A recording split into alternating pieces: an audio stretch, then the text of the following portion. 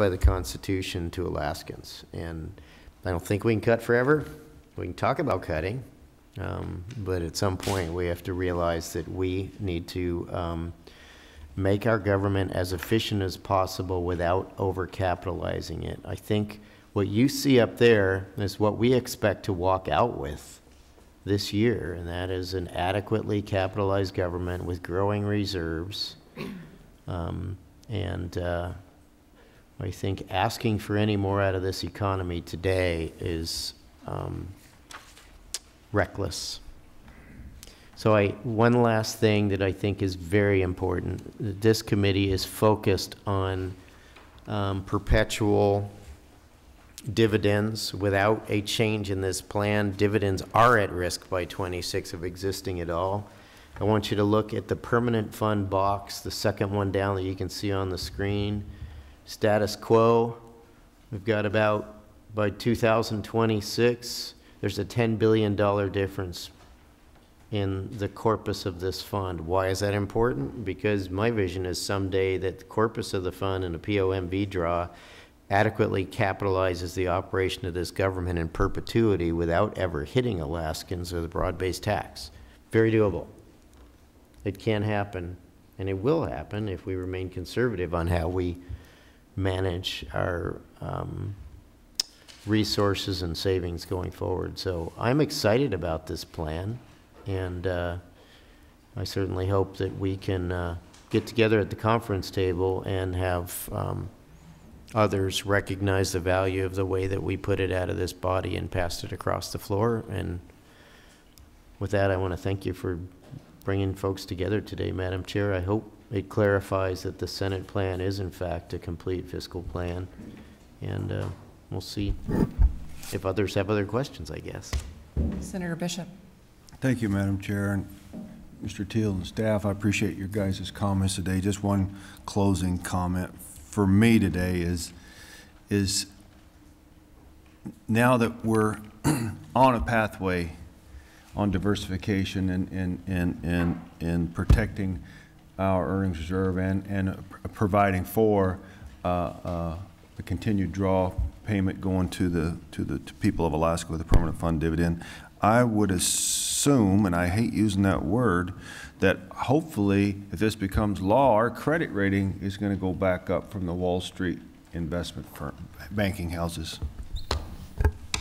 Thank you, Senator Bishop. Mr. Teal, Mr. Carpenter, Mr. Painter, thank you for joining Senate Finance today. Thank you.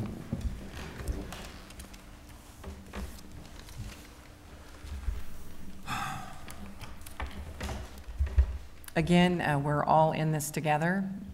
This is a bicameral legislature with a strong executive branch. The Senate's plan does work.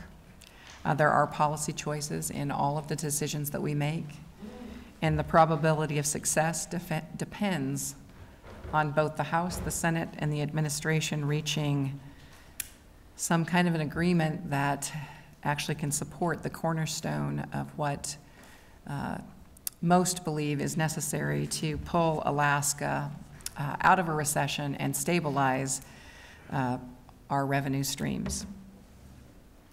I'll state it one last time. We have to have a responsible budget. The Senate is asking the House to reconsider a spending limit. We need an appropriation limit inside of a structure to guarantee, as Senator von Imhoff stated, belts and suspenders on the proposal. And we need to continue to restructure some of the largest cost drivers we have, and I look to Senator Hughes for educational reform considerations as we move forward. We all value the great teachers that we have, the students that are achieving in classrooms, principals and superintendents who are working hard, districts who are succeeding. With all of that success, there are still groups of Alaskans that are not receiving the same benefit of our investment. And we are trying to advance with the administration structural reform to the K-12 system. If we can achieve a spending limit and a responsible budget, the Senate is willing to consider use of the earnings reserve to create a durable structure for Alaska.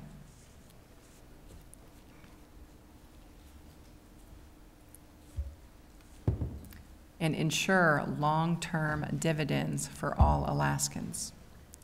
With that, we're getting ready to stand in recess. This afternoon, we'll be hearing from